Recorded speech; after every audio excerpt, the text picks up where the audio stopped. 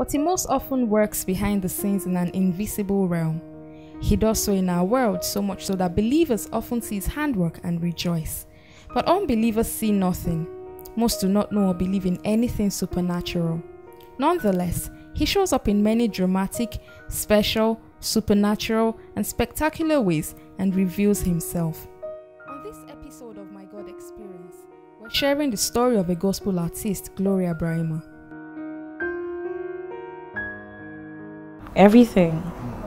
Life, breath, love, my heartbeat, my waking up, my going to sleep, my family, everything is expressed in everything I see, in everything I know, in everything I'm yet to know, and all that I'm becoming.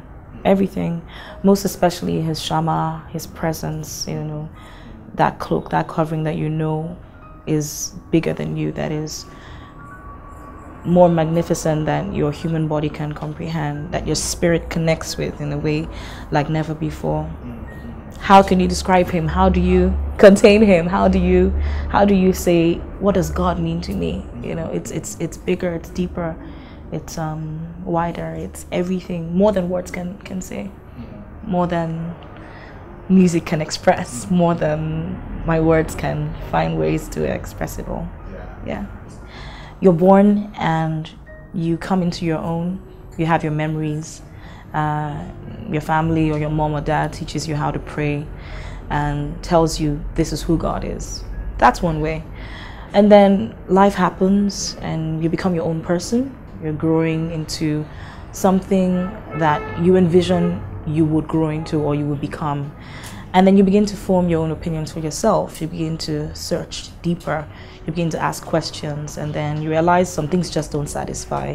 That for me has really been my experience, the quest to find or to know something that is bigger than me, that friends cannot give or family cannot give, or dwelling your skills, gifts and talents and potentials cannot quench that burning desire. And then you're reading books, and then you're asking questions, and you're lying awake at night, and then your spirit is searching for something. And until you find it, knowing that you have met with someone who has defined or is defining your life and purpose, you will never really be satisfied. So for me, finding God has been a lifetime quest. I don't think you can say you found him. You keep coming, and he keeps showing you his vastness. He keeps showing you his depth. He keeps showing you his beauty. You think you've seen him in one way, and then he reveals himself in another way. Sometimes he's fire, and sometimes he's like a breeze, and sometimes he's big and loud and bright, and then sometimes and you're wondering, groping, where are you right now? I think if you come to realize that he is present in everything and in every way, I think it makes life a little bit more, you'd understand life a little bit more. You understand the circumstances and the situations that life has thrown at you, and you definitely will see him revealed in your entire life and existence. Miracle worker, miracle worker, come and do a miracle today. Come and do a miracle today. Communion with this being, this person you have a relationship with, is essentially what it is, a relationship. Sometimes I'm loud and ecstatic. I'll tell you one crazy thing I did. I told a friend of mine this a few days ago, and the person could not believe I did it. I was on a plane. I couldn't sleep. I never sleep on flights. And I was awake, and the entire plane was asleep. You know what I did?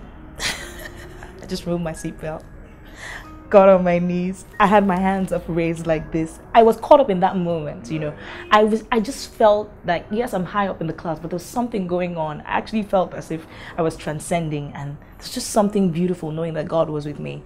And I just felt like communicating or expressing that at the same time.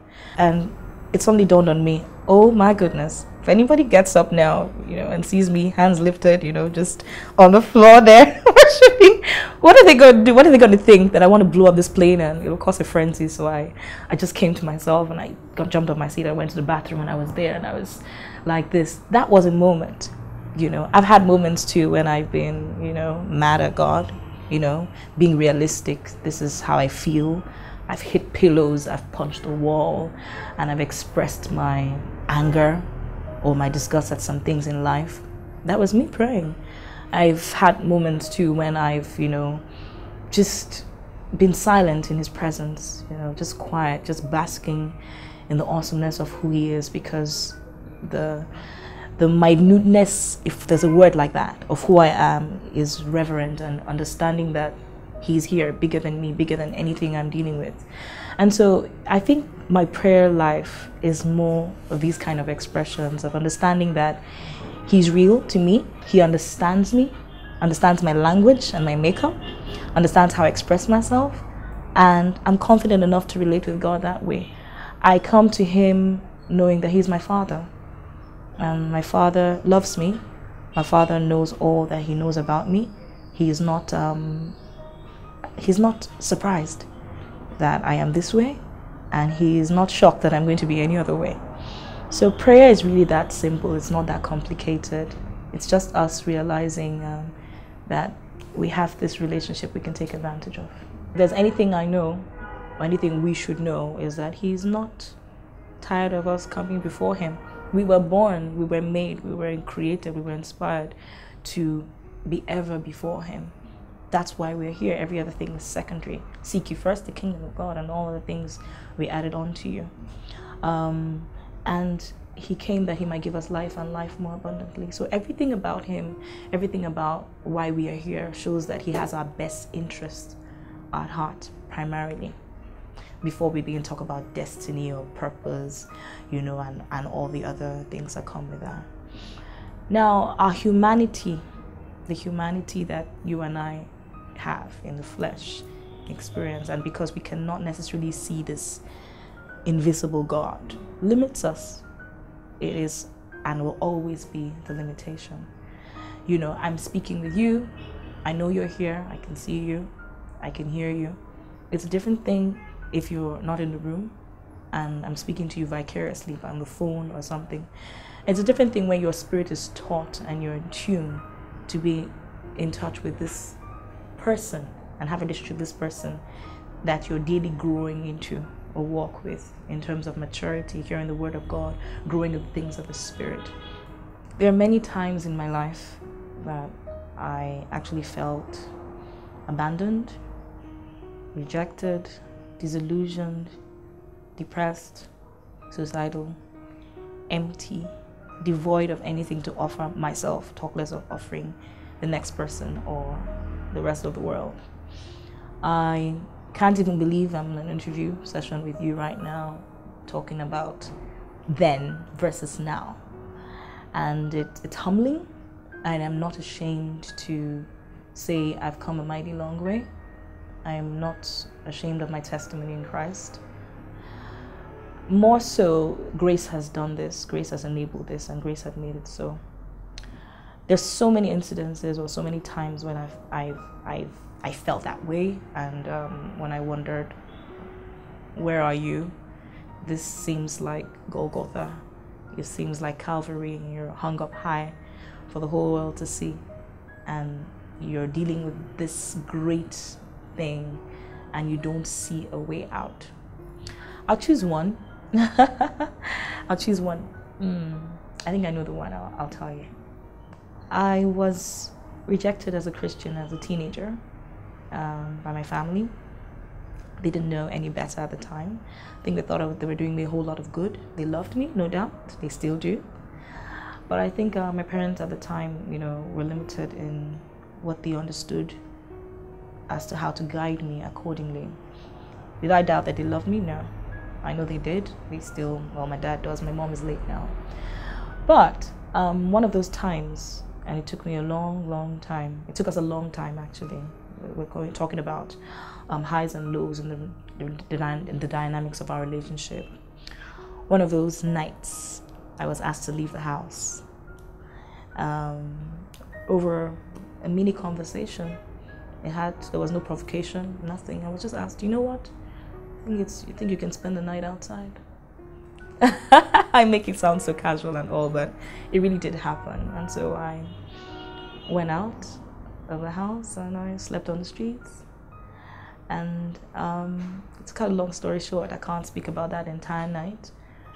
But the following night again, the same thing happened. Yes, I did feel abandoned. I cried most of the time. I didn't believe that God loved me, because I figured if I'm standing for you, if I'm believing that you're with me, why would you allow these kind of horrible things happen to me? Why would I pray up and pray up over time and just, oh, I hope my dad and mom are okay with me today. I hope when I go home for Christmas, everything will be fine. I hope I will never get called into all those meetings where they'll ask me different questions about the faith and all that. Those are the kind of prayers I prayed. But it didn't stop persecution, it didn't stop the trials or the things I had to deal with from happening.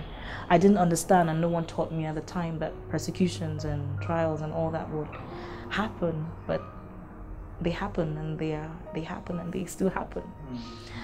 And so I spent the night on the street, because I actually did think that, you know, by midnight, you know, they'd open the gate and call me back in, you know, and time is going, it's 11, it's 12, and it's 1 a.m. and it's 2, and then you're still, you know, oh, Paul and Silas, they prayed, you know, and, you know, the Holy Ghost came down, and you're feeling like, yes, I'm going through persecution for Christ, and you're thinking you're strong and you can handle it.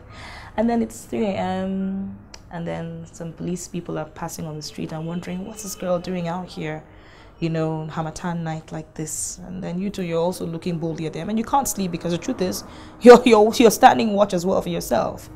And then it's 4 a.m. and then it's 5 a.m. and then it's 6 a.m. and another day rolls by, and then you rush into the house and you maybe grab your wallet and your toothbrush and rush out again, because remember, you were asked to leave. And walk down the street and bought myself a Capri Sun and some suya, just to put something in my tummy, and came back to my duty post in front of my house. And this time around, it was different.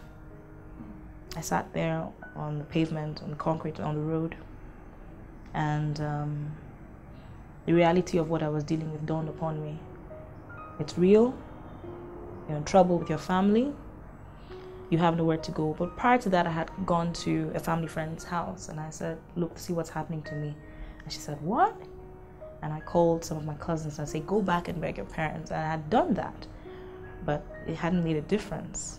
Because what do you tell people who formed an opinion and who say, we will break this thing off here? And when you have two wonderful parents who agree on something, and when my parents back then agree on something, ain't nothing shaking that, you know. And they had decided that they were going to, you know, be real and deal with this thing this time around. And so I sat out there in the street, and mosquitoes were biting, so I had to take the polythene bag and tie around my legs to avoid, and I was cold too, Hamatan night, and to give me some warmth and maybe to, you know, give me some kind of. And then I took the newspaper that I've been used to wrap the suya, and I put it down on the pavement. Maybe in my mind I thought it was a little duvet or bed sheet, and I tried to sleep. It was difficult. It was a cold floor. It was a dark Hamatan night. How do you sleep on the streets when you don't know where you're going, when you don't know what's happening, when you don't know what's coming? And I tried, and I'd wake up and I'd sit up again, and then I'd see shadows coming. I wasn't sure who was walking through the misty night, and I'll sit up again, and then I was cold, and I remember that incident nearly every day when I worship, because I'm about to tell you something as to why it's poignant for me. All of a sudden I heard a sound. I heard a sound from underneath the gate. It was a scraping sound.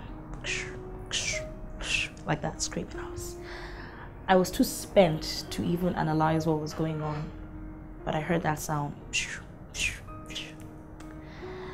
And then I realized that a dog in our compound, in my house, had made a hole from underneath the gate on the opposite side and burrowed his way out, came out to the opposite side of the street. The gate was locked, but he made a hole and came out. The interesting thing I'm about to tell you about that dog is that he had no tail, he had no back. He was nameless and a dog we'd never wanted to associate with because my family kept a lot of pets at the time.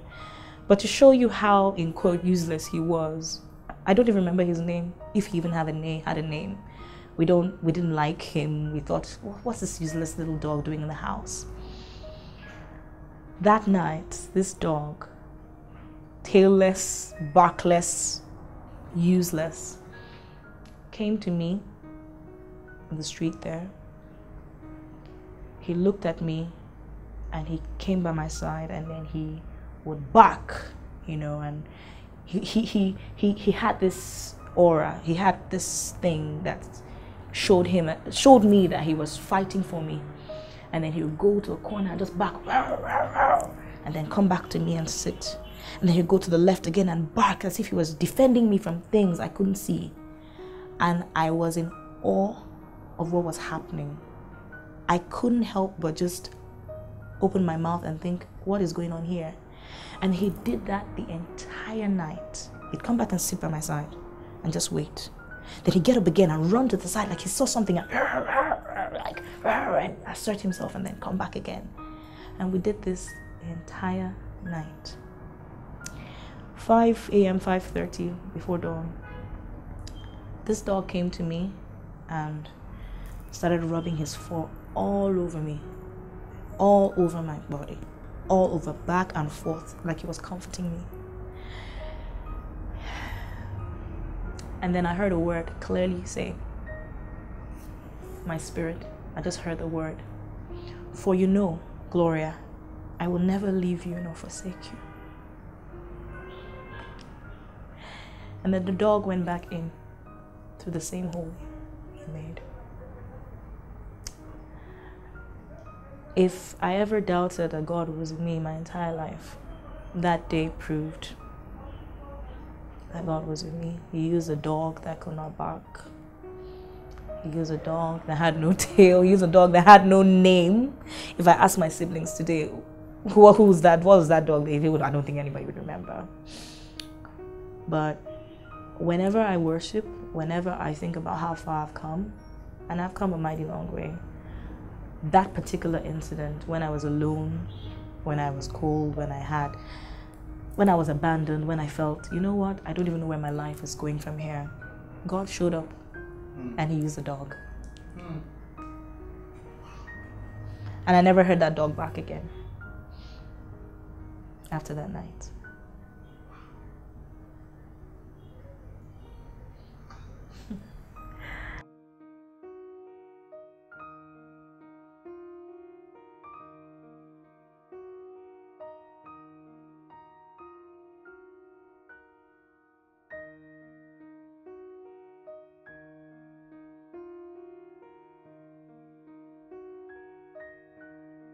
I can only say that after the fact now. I'm a lot more mature. I had people encourage me along the way. Few people, very few, but very strategic people. I bless God for them. I bless God. I call them my human angeloids. A few people who kept saying, it's gonna change, it's gonna turn around. You will see. One day they'll celebrate you. You will see. For the joy that was set before Jesus, he endured the cross. And I held on to that scripture like my life depended on it.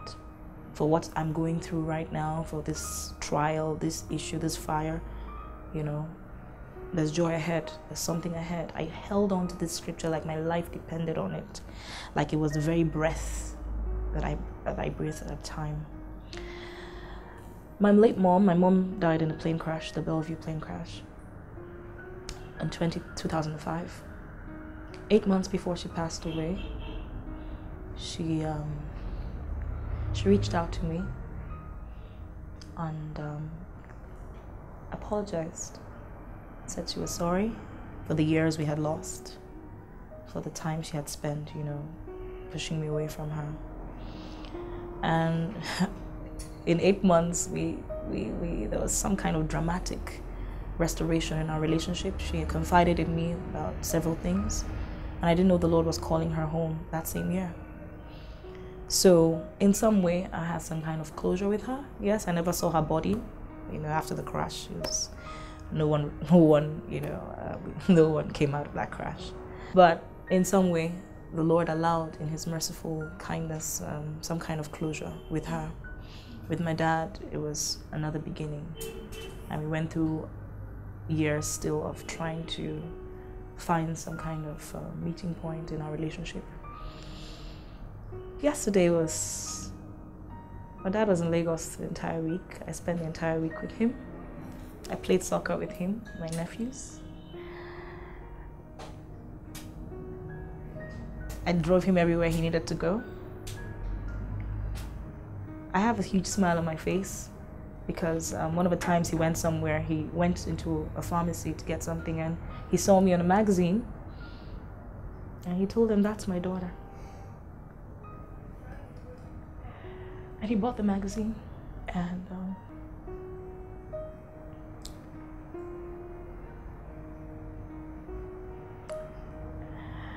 it used to be, "Are you Sir Braimah's daughter?"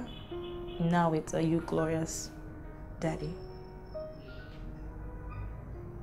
Everywhere he goes, walks into an establishment or an office or is traveling, and are you Glowreeyah's daddy? He says yes.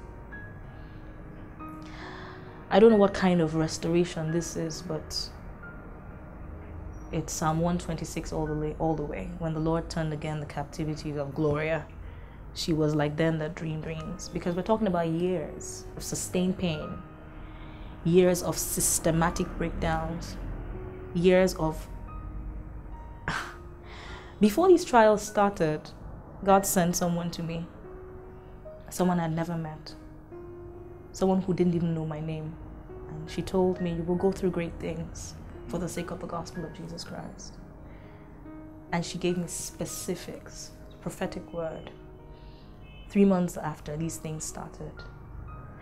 Sometimes when you're going somewhere and gone, and even the enemy has a sniff about it, he does everything. He raises up his armies. He comes with everything to fight you, to stop you, to hinder you, to halt you from where you're going. That's how my life has been. I'd say that as long as you wake up every morning, as long as your heart is still beating, know that God is not done with you yet. If you didn't wake up, there'll be nothing to live for, nothing to hope for. There'll be nowhere to go.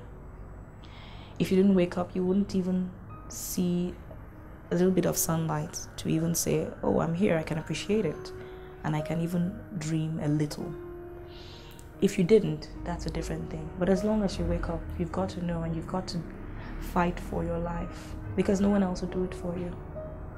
Your friends call, and when they hang up, what happens? You go to a gathering and everyone is happy and honky-dory, and when you're done and you leave there, what happens? You take a selfie, you're looking nice that day, and everyone tells you, "Ooh, you're cool, you look beautiful," and when you wipe off the makeup, or when the makeup is wiped for you, what happens?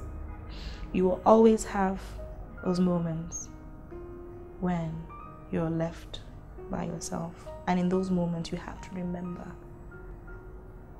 that you have a God who is with you, ever present, who is fighting for you, who has your best interests at heart. And in those moments of silence, in those moments of contemplation, in those moments of your aloneness, that's when those thoughts creep in. That's when that cloud comes. You've got to fight. No one else will fight for you.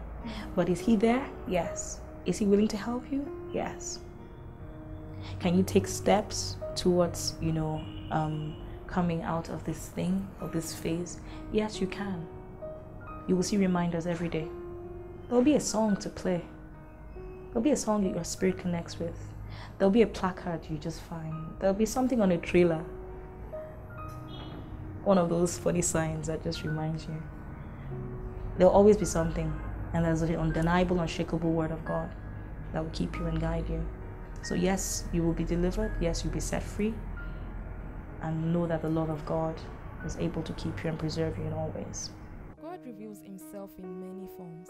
He speaks once through a burning bush, later out of a whirlwind, and to Elijah in a gentle whisper. When God shows up, something significant will happen, something we need to pay attention to. We bless God for the life of our sister, Glowreeyah.